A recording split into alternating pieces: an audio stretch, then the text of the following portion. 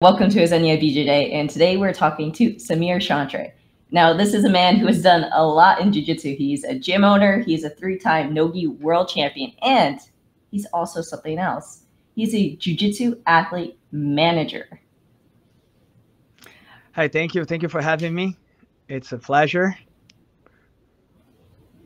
All right, Samir. So I called you to talk to you today because I was really interested in what is a jiu-jitsu athlete manager? What is it that you do? So I basically represent the athlete in all their administrative matters, right? So all the business aspect of it. Today, jiu-jitsu is going towards professionalism, right? There are big purses. There are negotiation all around with sponsorship, with seminars, with super fights, right? Tournaments, GPs, all that. And the athlete focus shouldn't be taking care of all that. The athlete focus should be training, should be developing skills, should be conditioning, should be focused on being an athlete. If you see professional sports, that's what they do. If you see in soccer, if you see in football, if you see in any other professional sports, the athlete has a manager that's going to take care of their career, not only representing in a way that they're going to be negotiating all day, no, but also like I have my athletes where they tell me, they ask me, Samir, what do you think? I give my opinion. Since I was a full-time athlete, I was a highest level athlete one day, and I know, like, hey, I think this fight, it's important for us. I think this fight, I don't think we should do this fight. So managing their career too, not only representing them, but also managing and also giving them advices on what route to take, what route not to take.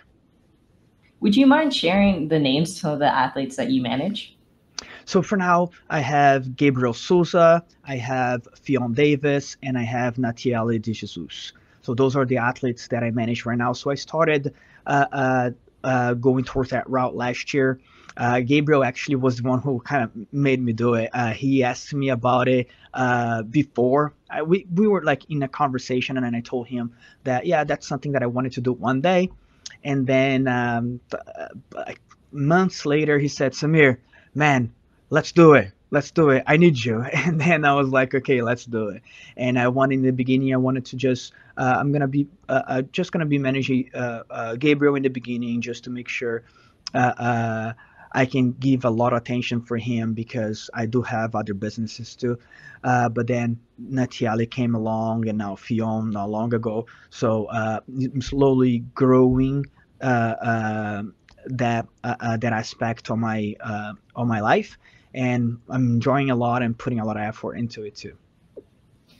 So what does it look like, sort of, how would you say, the process? Would say, for example, say who's number one wants Gabriel to compete on one of their events. Would they contact him and he would send them to you? Or would you actively be going out to different competitions and saying, hey, I've got this amazing athlete, super entertaining. Can you both? Okay. Both, yes. So so I'll give an example. ADXC, they contacted me directly. Hey, Samir, I know you manage this guy and this guy. I would like to have them on the show. Are they available? What are the conditions and all that? But there are shows also that I reach out. There are seminars. Same thing for seminars. For example, I get a lot of messages. Hey, I would like to have Gabriel here. Hey, I'd like to have Ffion here. I'd like to have Nati here. Nathiely. But also, like, when I know they're gonna go. So for example, we had Gabriel competing in Kazakhstan.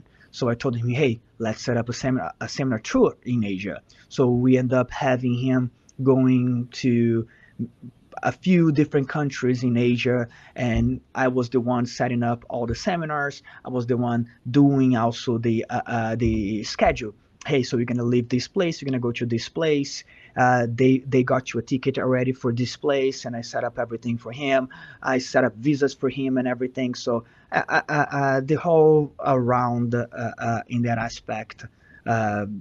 So all you need all he needs is focus on his training, focus on competition, and whatever he needs to be doing there. Like he doesn't need to be um, um, spending time and effort and stressing with uh, uh, uh, all that part, the administrative part.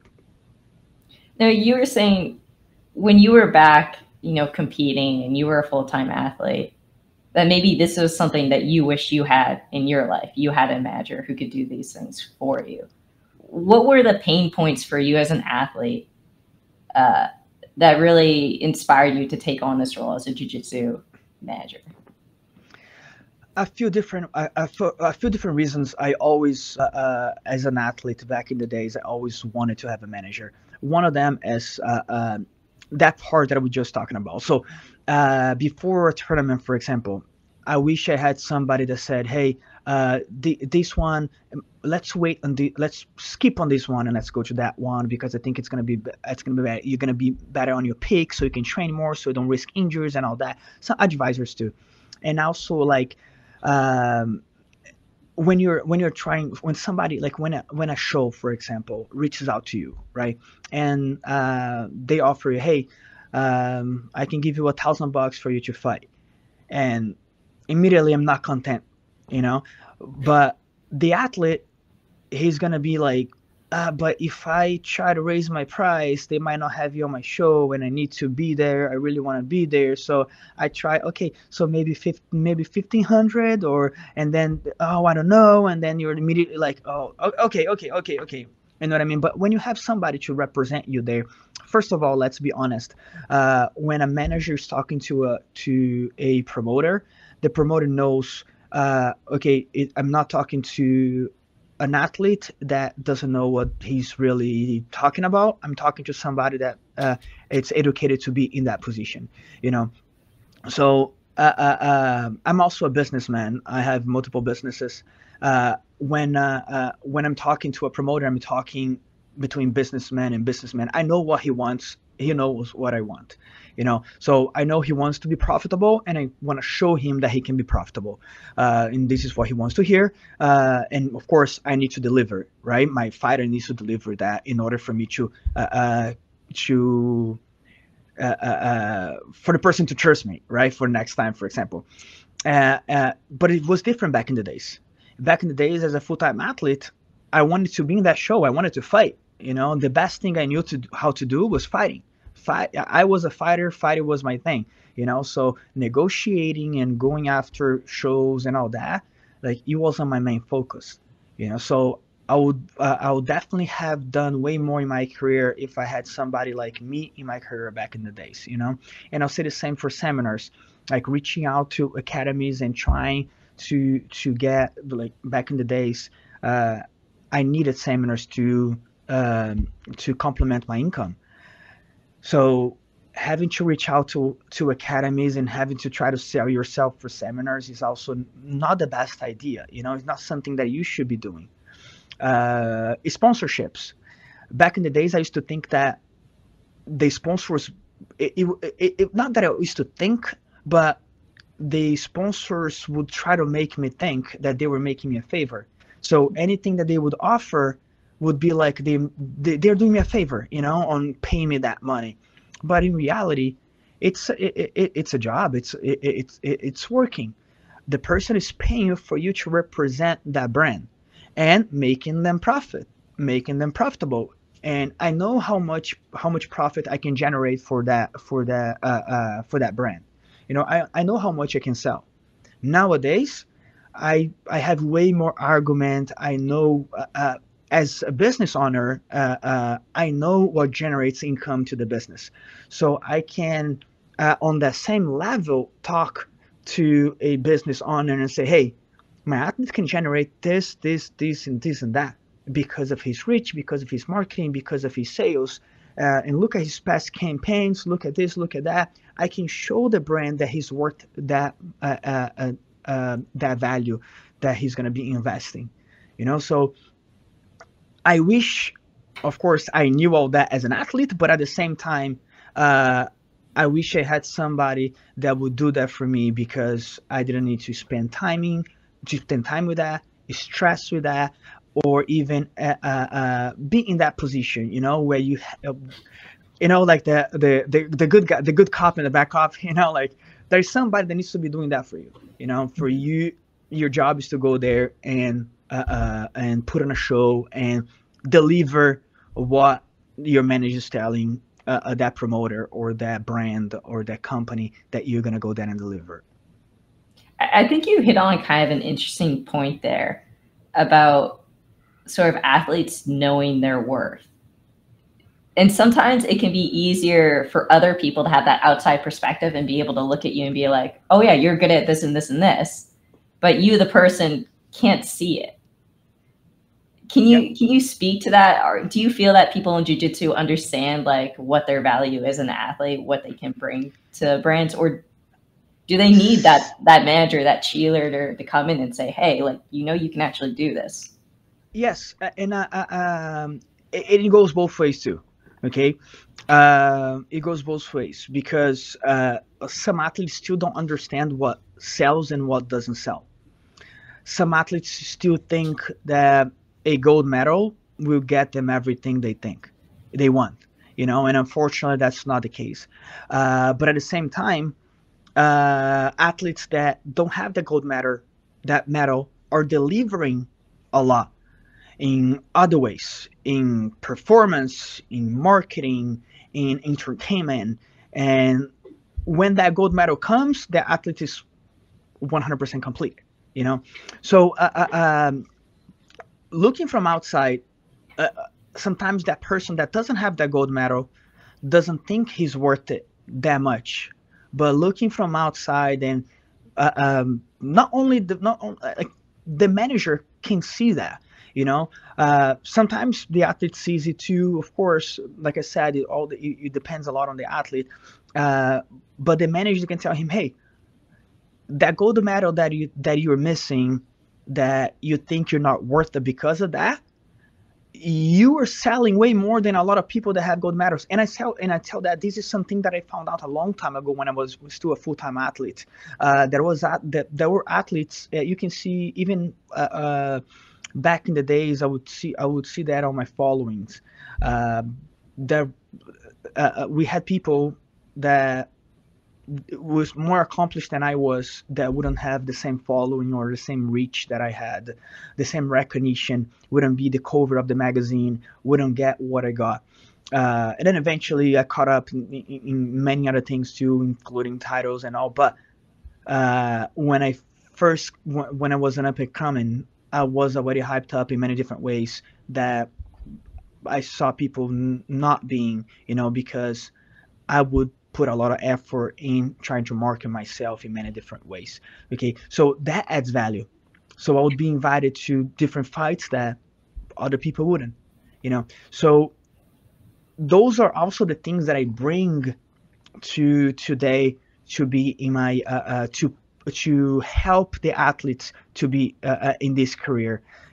So nowadays I see a lot of things that athletes don't see because I started seeing that a long time ago, and now it's what I do. I made that become basically one of my jobs. So seeing the athletes, seeing what they can expose, what they can sell, how much they can sell, and make them get a fair purse or a fair payment, sponsorship, and all that. Of course, I'm not also going to tell him, hey, now you worked $100,000 and the guy does one post every month. I'm not going to try to it's part of my job also to be honest with my athlete. Hey, you need to do this. Hey, you need to do that. Hey, let's move this. Like all the athletes when they first started with me, I was like, okay, so let me take a look on your Instagram. Hey, let's do this. Let's do that. Let's change this. Let's change that. Hey, I was just talking to one of my athletes. Hey, we're going to do this post here. I just literally sent him a message. We're going to announce the super fight today. And I told him, hey, let's get to a video maker. Let's make a post that's going to be this, and that, because this is what I told the promoter. I told the promoter that he was going to be profitable with that match, So, and I know how much my athlete is capable of delivering that. So I told my athletes this, and next time, and he knows, like, he, he knows he's capable of doing all that. He knows he's capable of selling, you know. So we know how much we can get him, how much we can raise those purses. Mm-hmm.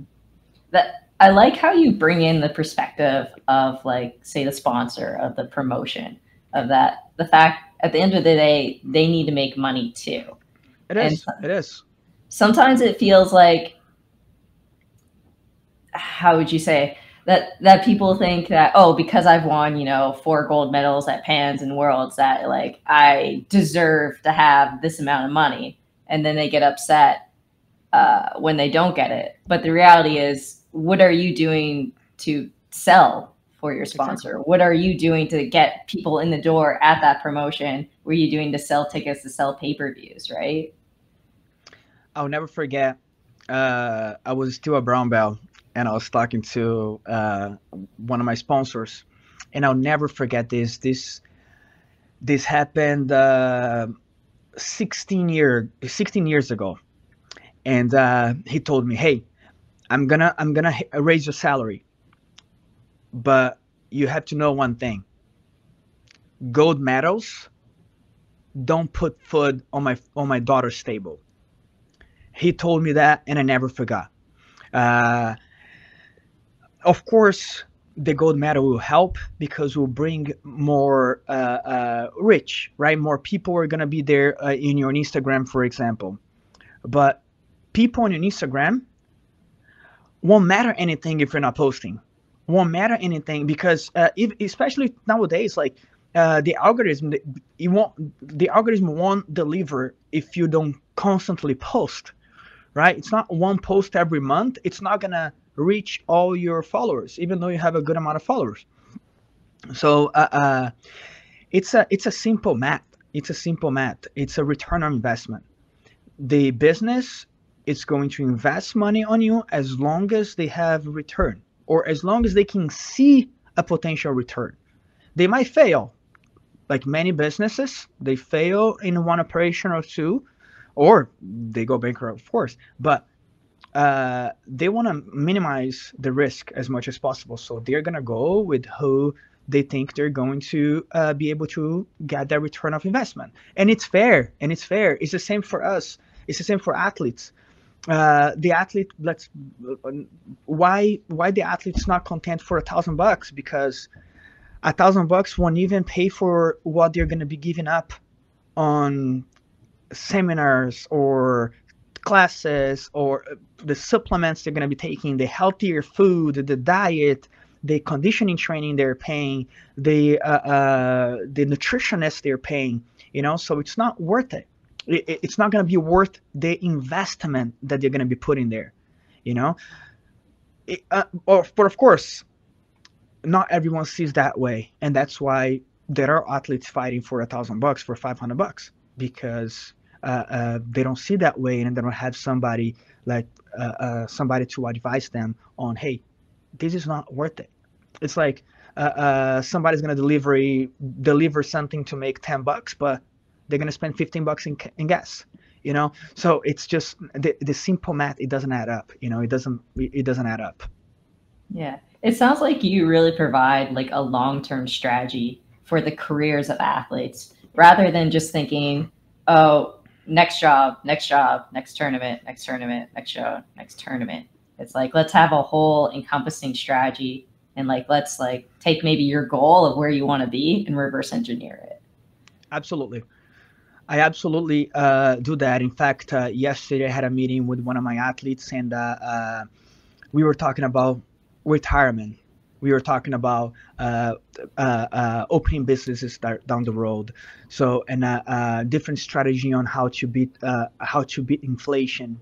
Uh, what compound interest is, and all that, and how he can generate more money with the money that he's getting right now. Uh, and I know for a fact I've been there. I was a 20-year-old competing in Hungary and only looking on today. And then as I started getting older, I was always very educated about it. Something that I always liked. It comes from my family. But I study a lot. I study a lot of different strategies for investment, for businesses. Today, for example, I have multiple businesses. I'm an investor, investing businesses too. So I'm able to provide that to my athletes too. You know, where they're going to be able to not only generate their income but also multiply and also thinking ahead, because when they are older, like I was even joking to Gabriel. I was like, hey, or unless you want to be 65-year-old doing super fights, you know. And uh, so of course that doesn't happen. So uh, we want to be thinking about our future, right? We want to be because the future there, the future is gonna get here, want it or not, preparing for it or not, you know. So I might as well prepare for it, and when we get there, we know we are able to have a good life too. To have a life after competing. Yeah. You Yes, don't just yes, like yes. drop dead at 30. Exactly. Thank God I'm still here. Yeah. I'm wondering, like, say you have a competitor, maybe they're a brown belt, maybe they're a new black belt, they're kind of up and coming, they're winning stuff, they're not quite at like the top level, they're not like a Ffion yet, but they're in and around. What are some strategies that you would recommend that they take, that they could do today to sort of build up their career, actually start making a living off of competing, or like incorporating teaching, just making money out of jiu-jitsu so that they continue to do the thing that they love? Building an audience. Building an audience is very important, and delivery to the audience. Okay, not only in terms of marketing, but in terms of results too. Of course, you have to put effort in your career. You have to put effort in your career all around. Okay, so you have to be good in jiu-jitsu, of course. This is a priority. This is number one priority. So you have to put focus on your training. You have to bring results, but at the same time, you have to deliver. You have to market those results. Okay, so and thinking about long-term strategy. What's your goal? I wanna win ADCC. Okay, so we're gonna work towards that goal. I wanna go IBJJF Hall of Fame. I wanna win IBJJF Worlds at least 4 times. Okay, so we're gonna work towards that goal. Okay, and we're gonna start building your audience towards those people, or towards the people that are gonna be. We're gonna try to get super fights in that niche. Okay, so more like more as a gi fighter. We're going to get sponsorships that I spoke to brands before that, oh Samir, I kind of like more than athletes that focus more on gi. Oh Samir, no, I want him representing more because I want him to represent me a lot, because man, like his no gi, it's amazing, and this and that, you know. So everything we can lean towards his long-term goals. Okay, so building an audience is very important. Deliver to the audience is very important, and focus on your training. Focus on developing skills. Focus on those aspects of their career, and then we market that towards the appropriate niche, and that's what's going to bring the result. When you're talking about building an audience and delivering to your audience, for me, I think the best example of that right now in jiu-jitsu is the B team. Like, it's very interesting how they're amazing grapplers, amazing competitors, but none of them have won ADCC. They're all silver medalists. Yet they've been able to build like this fanatical fan base where people are like buying their Rashguards like their soccer kits and like wearing them at the gym, like from all over the world. It's like the B team is your new soccer team, basically. Can I give you other examples too? Yeah, please. 10 Planet. You can see that guys from 10 Planets from a mile away. You know, like, and now another example is being AOJ. Yeah.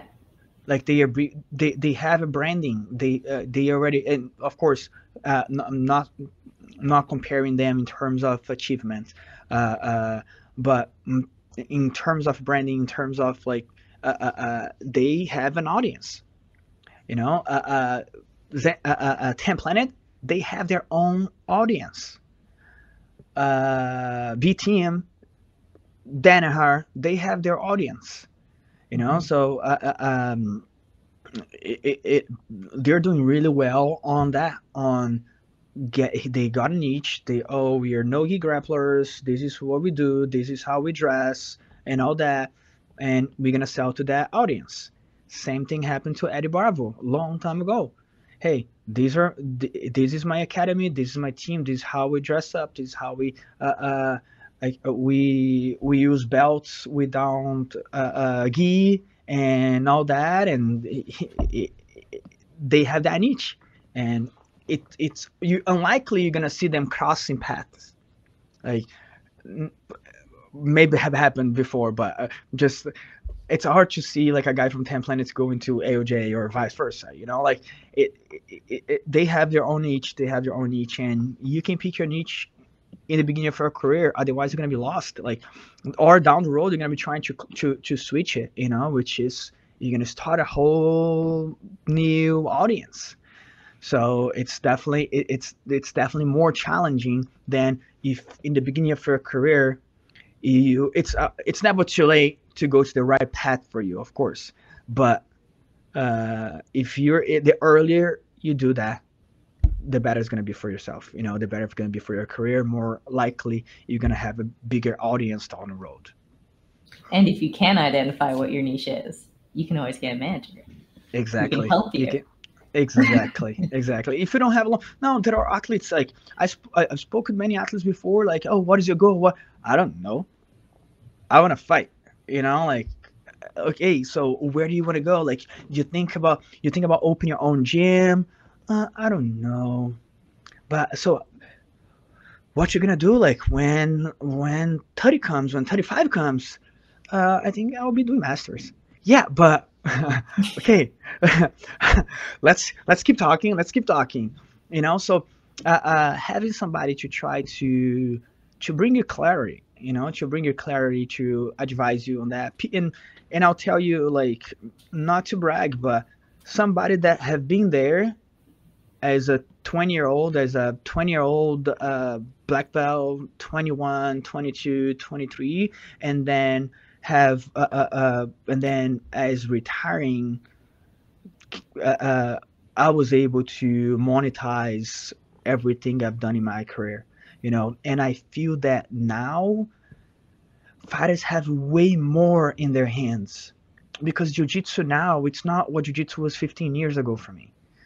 When I was 20, I like to tell that I like to talk about that story because people need to know. Like, thankfully, I was able to monetize and be in a good spot today.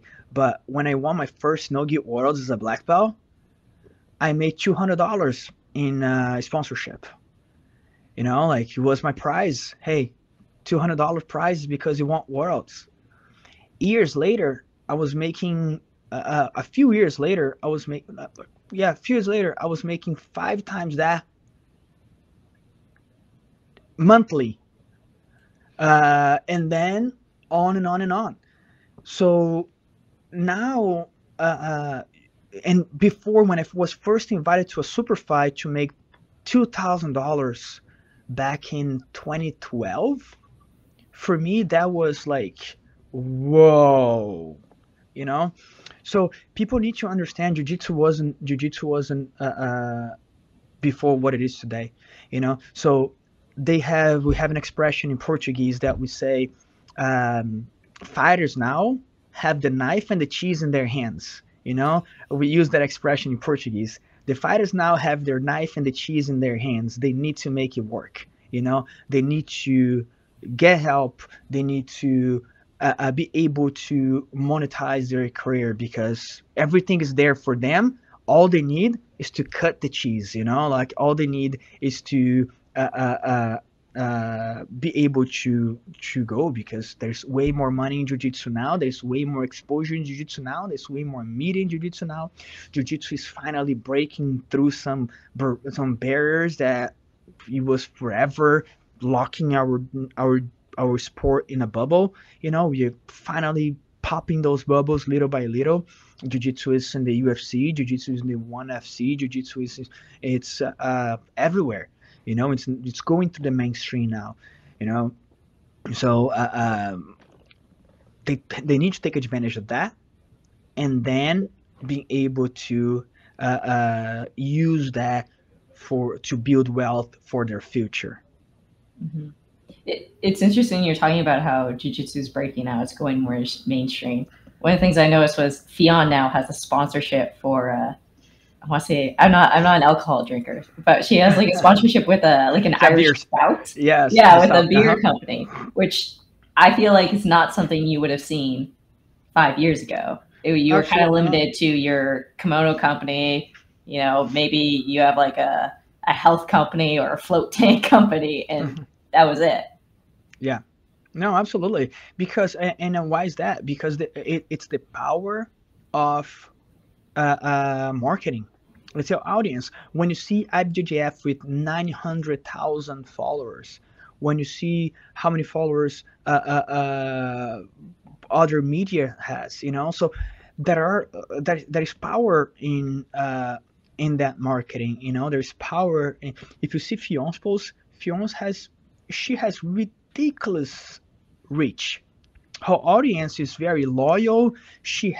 But look at her. Like, she has her style, she has her personality. She is very, she sells herself very well in a very organic way.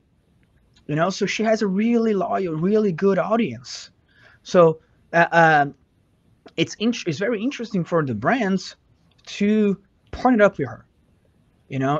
Because but she's a jiu-jitsu girl. No, she's a girl with a big audience. It doesn't matter if it's her niche to jiu-jitsu or not.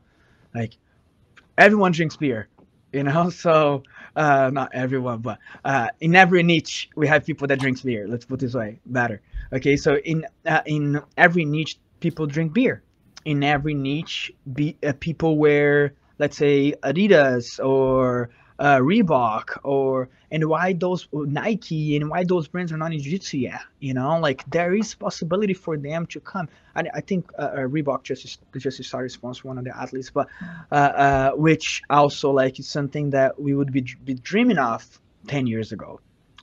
So I do believe, because of the reach we've been having more with jiu-jitsu, because of the audience, because of how popular it's becoming, and I still think we are just crawling. We're just crawling still, and a little bit we're gonna be walking, a little bit we're gonna be running. Even on my Instagram, I made a post not long ago. I'm a huge Flamengo fan for soccer, right? My soccer team. And I travel the world to watch my soccer team. And I was wondering, like, I made a post about that. I was wondering, hey, when does an athlete an average jiu-jitsu practitioner are going to start traveling to see their favorite fighter compete? Are going to start traveling to see their favorite show, to go to like, I do that myself, yes, but I work with that. It's in me. I've been in jiu-jitsu for over 25 years, so it's in me. But when that's going to start to happen, I think it's going to be soon. You can see the result of ADCC, millions in sales in a couple hours. Like, 5 years ago, have you seen the old pictures of ADCC, or have you been to one? 2 terrible, ugly mats, and 50 people on the audience. Like, of course, it grew in popularity, and the growing popularity brings audience. More people are competing, more people watch it, and so on and on and on. And I think jiu-jitsu is going to get to that level. Like I was talking to one of the promoters who's number one, and I was like, man, like we need to fill up, not only sell pay-per-view, but we need to start filling up those events. And he was like, man, like who's number one? We had over a thousand people. Was like, well, that's cool. I was there. I think one of the last ones. I was there because I had Nathiely winning the belt. I had Gabriel in the finals there. Was amazing match with Baby Shark. So we had like it was a nice atmosphere and all. Like so, we need people to start going to those events too, because that's gonna generate more revenue. That's gonna move more money. People are gonna see that. People are gonna want to sponsor the events. The events will have more revenue to pay the athletes, and everyone is happy.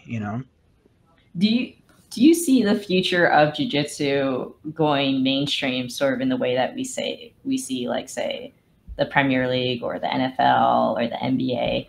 Like there'll maybe be like a consolidation into maybe like a few events, and then maybe even like people are competing to have athletes on their team. Like Atos is going to buy the contract out of an athlete on AOJ so they can represent Atos, that kind of stuff. Do you see it going there, or do you envision a different future?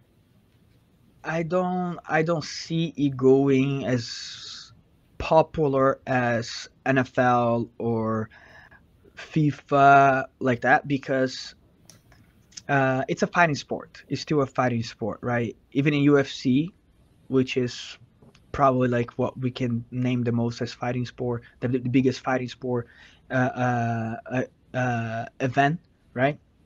It's not in that level, but if jiu-jitsu can get to UFC level, I'll be already super happy, right?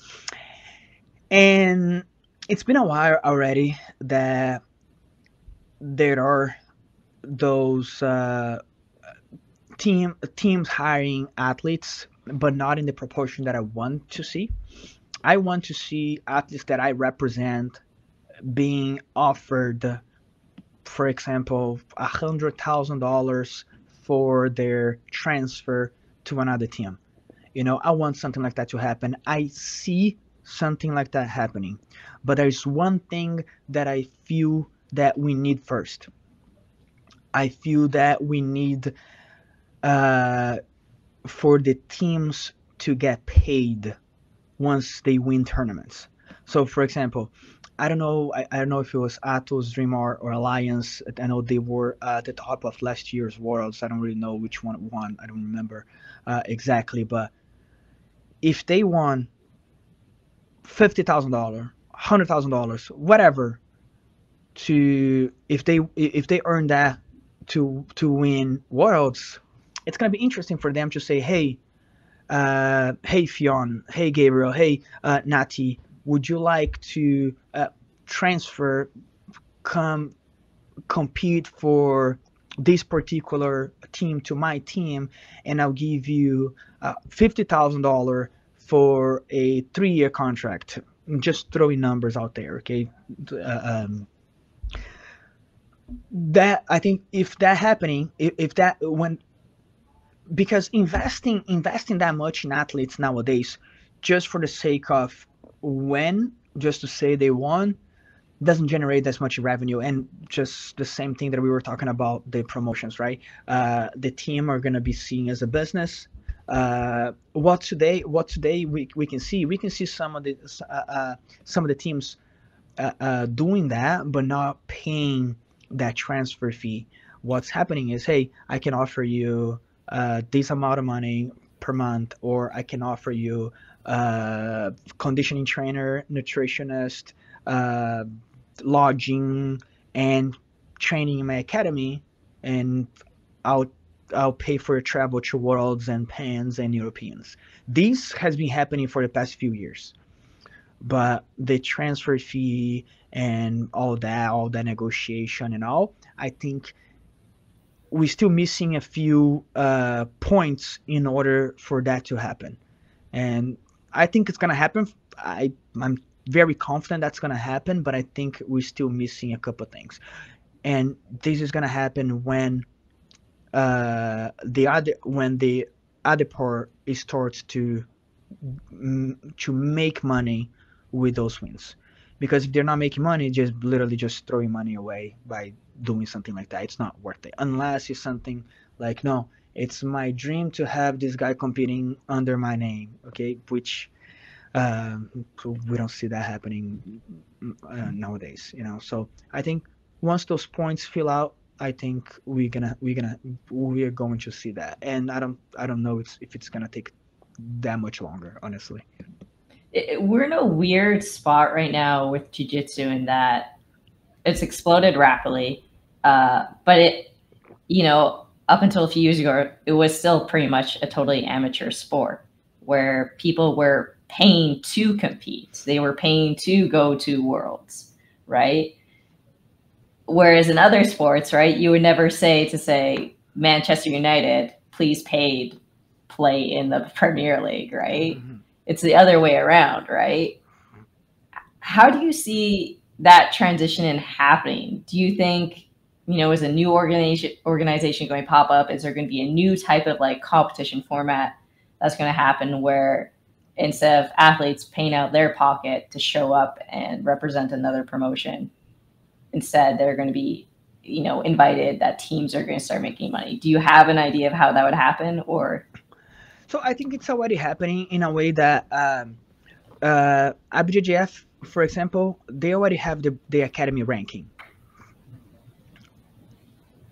They already have the athlete ranking. They pay the black belts, I believe, 20 grand at the end of the year if they win the ranking, right?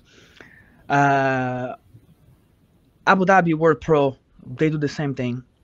And I believe they pay the association. Abu Dhabi, I believe they pay the association. I'm not 100% sure, okay, but I believe they do. But they do pay the athletes the ranking per weight class, which is super nice. They pay per age group too. They pay adults, they pay masters, they pay other belts too for the ranking. So IBJJF is also going towards that. Before, back in the days, there wasn't even ranking at all. So now they're tracking the ranking. They're giving plats for the ranking. They're giving money for the ranking. I know the academy, they give plats. I don't think they're giving money for the academy yet. I'm sorry if I'm wrong, but I don't think so. And there are the other events where, like, the professional events, right? So I think it's going to be an evolution that is already happening. It's just not doable to do everything at once. So I believe it's a process. I believe like they're making money already. They're paying money for nationals, IBJJF, for example, okay? They're paying money for nationals in black belt division. They're paying money. Also, Samir, it's not a lot of money. I saw that other day a post. Oh, paying $7,000 for a world or $9,000 for a world champion is just ridiculous. It's a disrespect. I was like, man, like, I competed my whole life. There was no prize money. Like, what you get from that tournament is that the recognition. It's our job to be able to monetize that gold medal. It's the same thing that we were talking about earlier. The gold medal itself, that exact same day, it's not going to give you money, yes. But now they do a little bit, yes. But now it's your job to monetize that gold medal. That gold medal can be worth way more than if it was actual gold. Like, that gold medal can be worth a lot of money if you know how to monetize it. Not all the athletes know how to do it, and that's when you have somebody that's going to advise you on that. Somebody that's going to help sell you. Somebody that's going to put you in shows where you're going to be able to make that kind of money, more than you can ever think. But the organizations are already going towards that direction, in my opinion. So I don't think we'll need to another event to come and say, hey, now we're paying. No, I think we are already towards that. Once the federations see that this is their next step, like I think that's something that's gonna happen sooner or later. Honestly, we gotta even start a hashtag or something so we can make that happen. Well, it is like going full circle again. It's like if you're an athlete, you can build an audience and then say, hey, I'm going to go compete at Worlds, come support me. And then you get like, I don't know, because of that, you have 100 super fans who then go buy the tickets to go watch you compete at Worlds or whatever competition it is. All of a sudden, that gold medal is worth like 100 tickets more because you brought those people in to see you compete, right? Mhm. Rather than, Mhm. again, just your average, Worlds where the only people in the audience are other competitors and parents, right? Mhm. How can you get fans off their butts, off their couches, and into the stadiums and paying for pay-per-views? Yeah. Yeah, it's a matter of being entertaining. The, in the For the athlete, you gotta be entertaining. You gotta make that. You gotta make it worth it. I can give you many examples of athletes that I know that bring a lot, that generate a lot of revenue for the events. And uh, IBJJF, for example,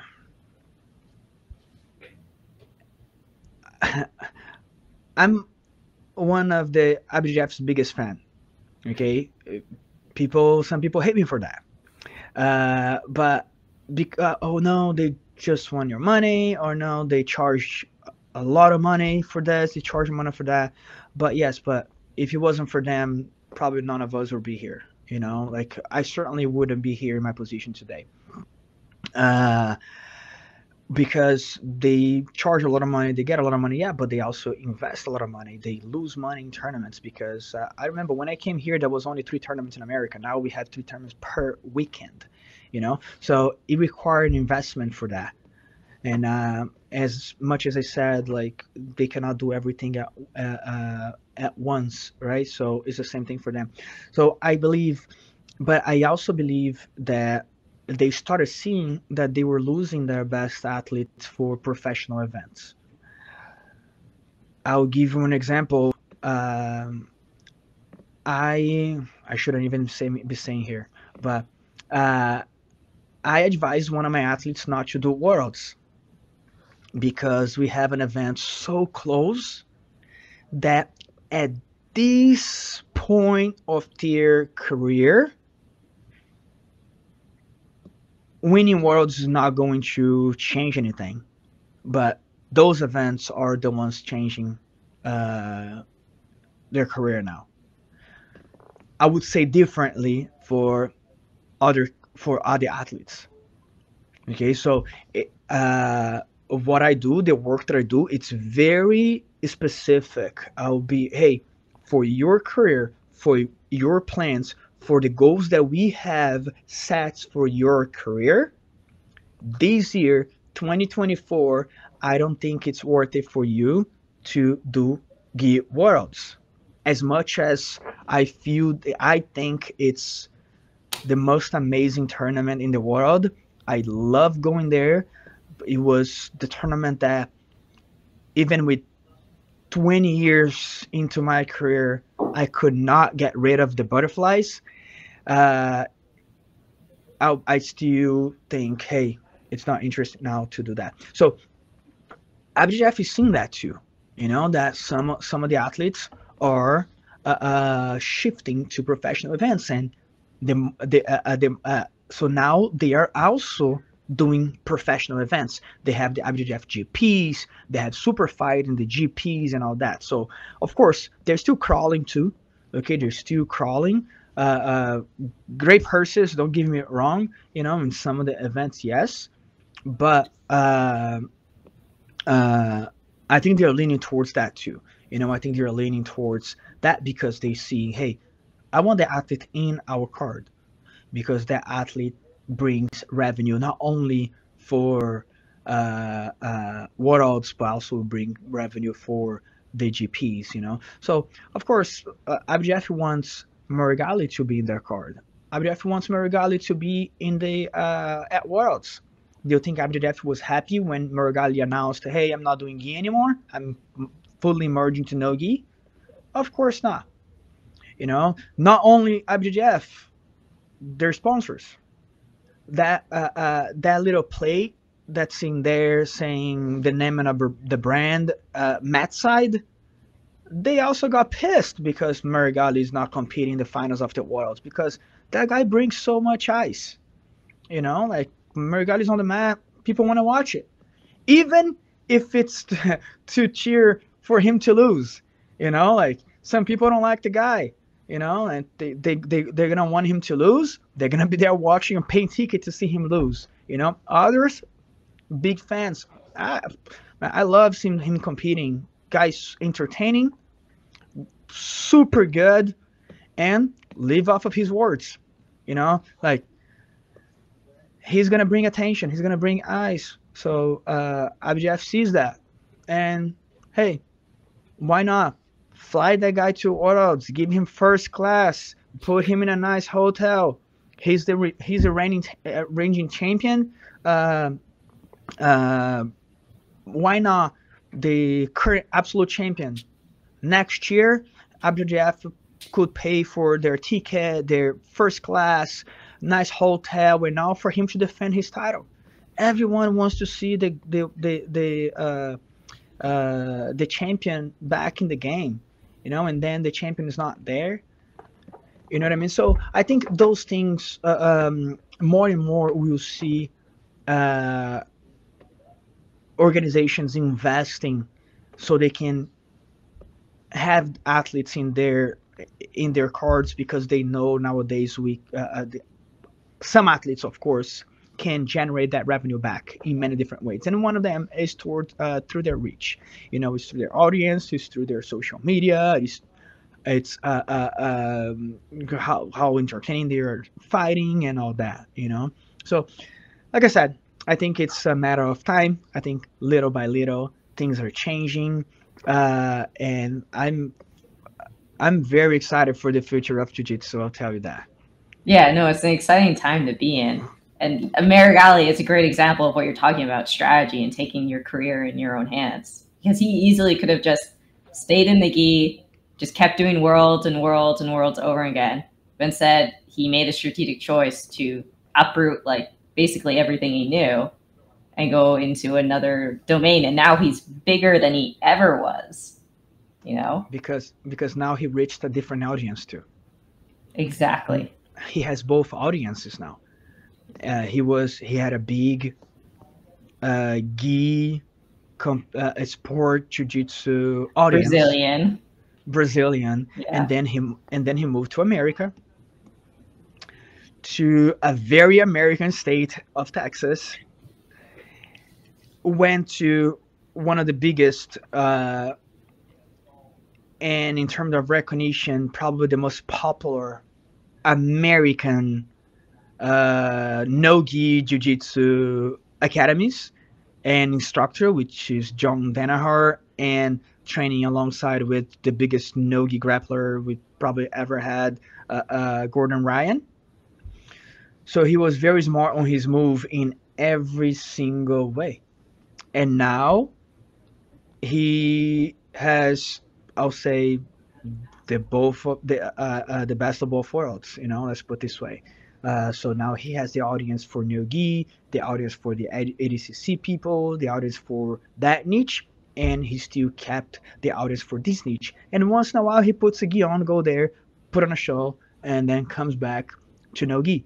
So he keeps that legacy alive too. You know, like if you start thinking little by little what Murgali is doing, you'll be blown away for how smart he's doing his moves.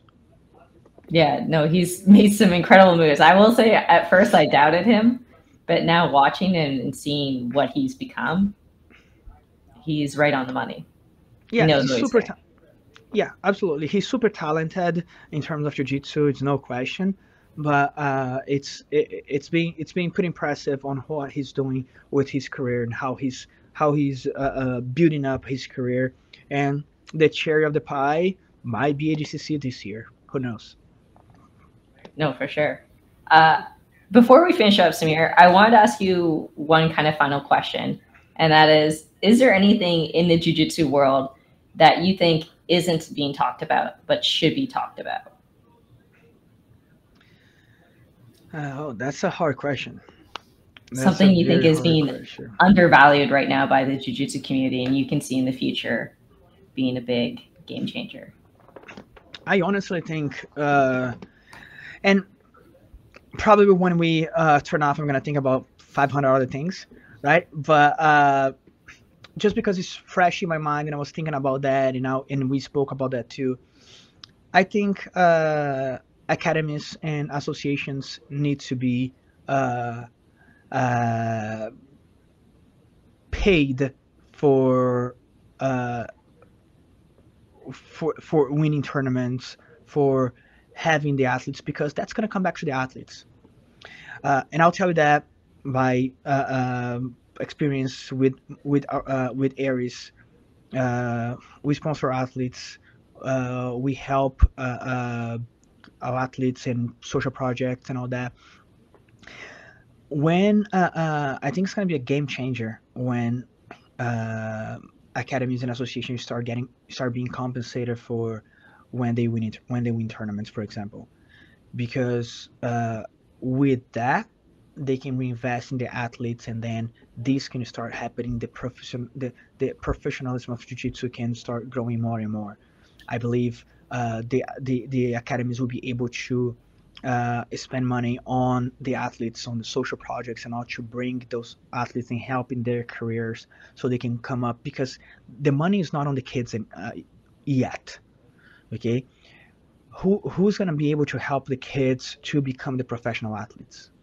It's going to be the social projects. And where do they take the money from? Once the associations and academies are able to invest, I think the money is going to go towards the kids. I think the money is going to go towards the upper coming athletes, the good juvenile blue, the kids, those phenomenal orange belt, green belt kids that we see all the time, highlights all over the internet. Uh, I know a lot of kids that would benefit a lot from it, from an incentive, from help, from, hey, uh, all you need to do, go to school or homeschool, whatever you need, and train, because we have a lodging for all of you. We All meals are paid for, but in order for that, today we need investors to do that. Once the academies are able to generate revenue, or the associations are able to generate revenue from wins from tournaments to apply to those projects, I think more and more we will see those kids being taken care of, so they can so we can give them opportunity. And we see that in all professional sports. I'll tell, like I said, I'm very into soccer. I've been all my life. uh, when you were a kid and and you get into a soccer team, they're gonna be helping you, even though, like, then you're not gonna make millions of dollars, you're not gonna make a lot of money, you're gonna make some money, because they know that you're gonna be an asset for them in the future too. So they're helping an athlete. So of course, it's very different in a sport as big as soccer, but in jiu-jitsu, if every academy can generate that revenue, if every association can generate that revenue, look how many kids will be able to help, and how many kids will have opportunities that today we don't have. So a lot of kids don't make it all the way to juvenile or to adult or to black belt for the lack of opportunity.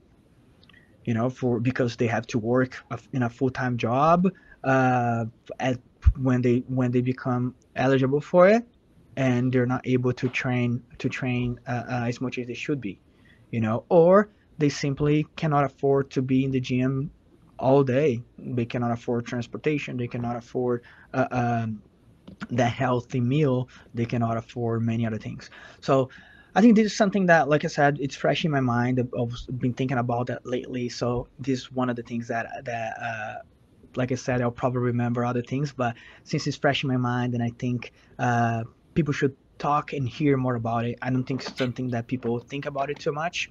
Uh, and I think that could be a game changer in jiu-jitsu.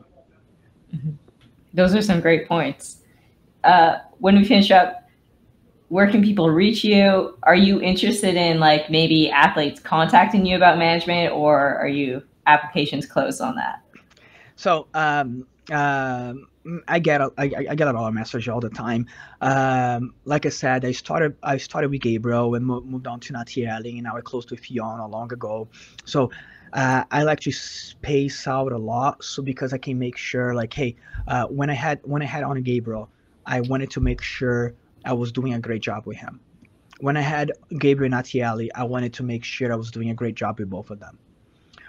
Now I have Ffion, I gotta make sure I'm able to do a great job with all three of them, so I can move on and add more people. I just hired somebody for my team, so now I have a person that's going to, that has one job there. Hey, she's doing this. Now I can focus on this, and I'm looking already to hire more people so I can start expanding. Uh, when I see when I see myself in the future with more athletes, which I do, but I also see myself with a team of people helping me doing other jobs, subdivision of that management company. Uh, like I revise contracts every day. I I talk to promoters every day, but on top of that, I also, like I said, I also have other businesses too. So, and this is the part of the job that I like the most: the contracts, the promoters, talking to them, negotiating, make sure everything is going accordingly, make sure everything is good, make sure it's good with my athletes, talking about their future and all, you know. So, and there are a lot more into that I need other people to do for me in order for me to expand. You know, because I'm still doing a lot of that. So when I'm able to fulfill those part, and I feel like, hey, I'm doing a great job with them, I manage the time good, everything is good. I can bring in more athletes, and this is definitely something that I see happening down the road for sure. Mm-hmm. But as far as where people reach me, I'm very active on Instagram, Samir Chantre, um, right there.